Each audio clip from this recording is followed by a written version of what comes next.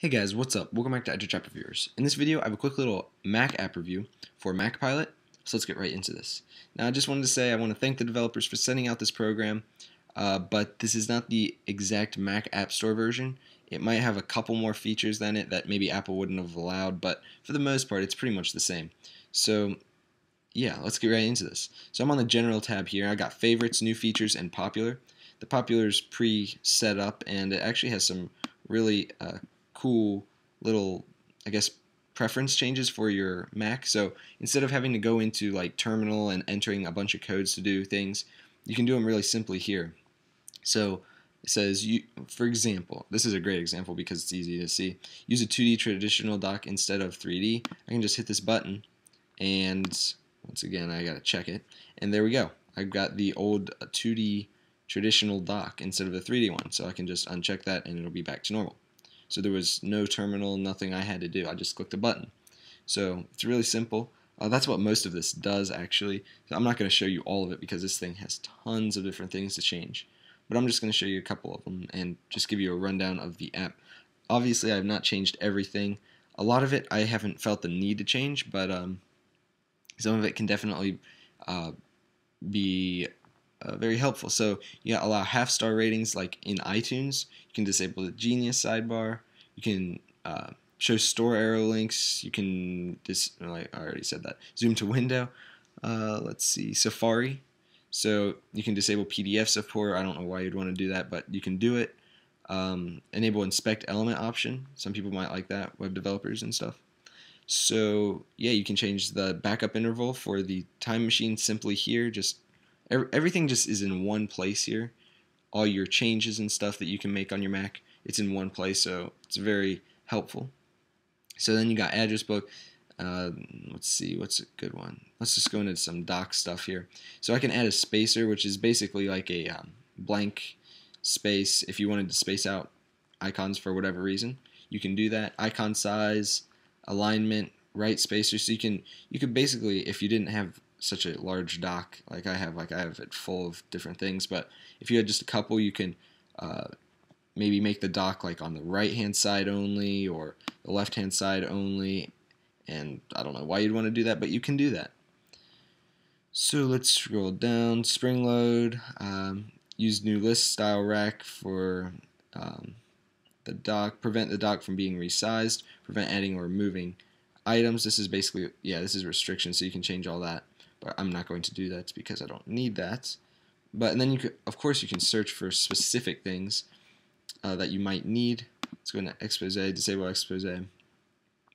Let's see. I'm gonna go over here. So now you got disks. So let's click on that, and this will tell you your hard drive. You can. I have not messed with a lot of this because I don't want to screw anything up. But there's disk journaling, volume structure, verify file permissions, repair file permissions, and then it tells you a little bit about the hard drive itself.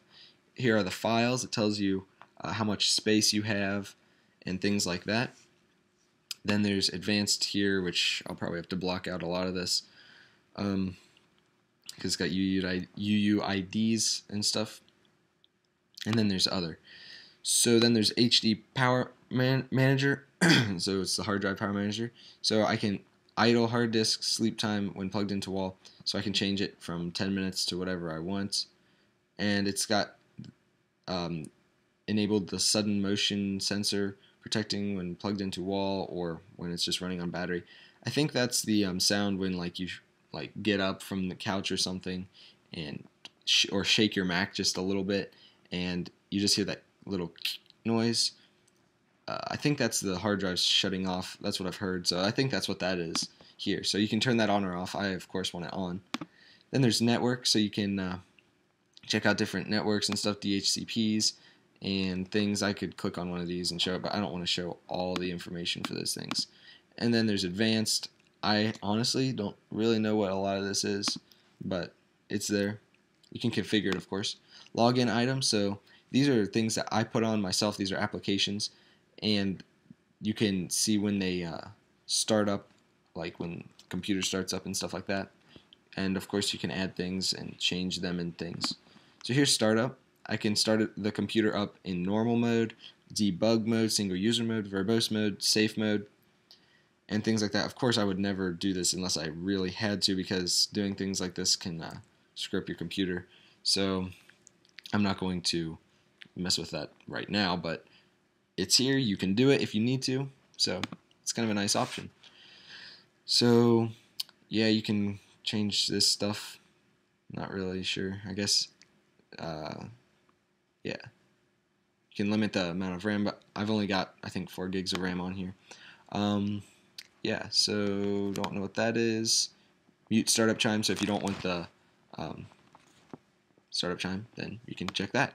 So it makes everything really easy. I mean, these are options. Some of these options are things that you might not have thought that you could do on a Mac unless you actually researched them, got the terminal code, entered it into terminal. But here you just click a button and it's easy. So it's really nice. Spotlight management here. Power, so I can wake laptop when laptop lid is opened, wake when power source changed, display sleep dims the screen, not turns it off. So I can, this is basically like things like changing power options and things. So this is on battery power. I can change it to AC power. Let's see, hibernate in emergencies, always hibernate, disable hibernation. You can change things like that. And yeah, so let's go over to logs. So these are basically all the different logs that your computer has. You can see them in a log viewer form, but I delete most of my logs with Mac Cleanse, which I got from the same company, so I want to thank them. There's a review up on that. Should probably be a related video over to the side or something. So let's go over to tools, and here we go. I can do, okay, so this is, I can locate. This is just the different favorites bar and things. Features, desktop screensaver, I can toggle that. Yes. As you can see, that is now my desktop, which is awesome. Let's see. Maintenance, yes.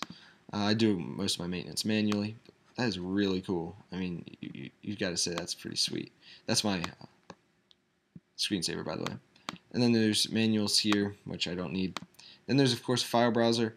I have not used this too much because it looks very complicated, but basically what you can do, I've used it a couple times. You can go into like applications, and then you can go through them. You can see what's in them. So these are my different applications, as you can see, and you can go through them, rename them if you want, make them visible or invisible, and there's details of it. Access, you can see who has access to it, if the owner can read, write, execute it, or if a group can, or if everyone can. And that's basically it. Now there's a lot more to it, obviously, but yeah, that's pretty awesome. So this is just the properties within the application itself. Use metal window, relaunch Finder automatically without confirmation as needed. So, but usually when you do some of these changes, it'll need to restart Finder and stuff, and it can do that automatically. So there's also character map, which I think is kind of cool. If I can open it. There we go. Just easy way to get right to it and look at some cool characters and stuff. Let's go back to general, and that's basically it. I mean, there's things for all of these. You can disable stuff, compression level, iTunes. There's a lot of iTunes things. iPhoto. You can enable multi-touch maps. You can loop slides, maximum thumbnail size. I mean, there's just a bunch of things you can change. And I highly recommend this app, especially for new Mac users like myself. I'm not new, but newer. And there's just things that I didn't think I could do that I can do now. So it's really nice. So that's pretty much it for this one, guys. Like I said, highly recommend it. Very useful. And yeah, that's basically it. There's just a lot to cover in this. So check it out, guys. I highly recommend it. Link in the description. I'll see you guys in the next one.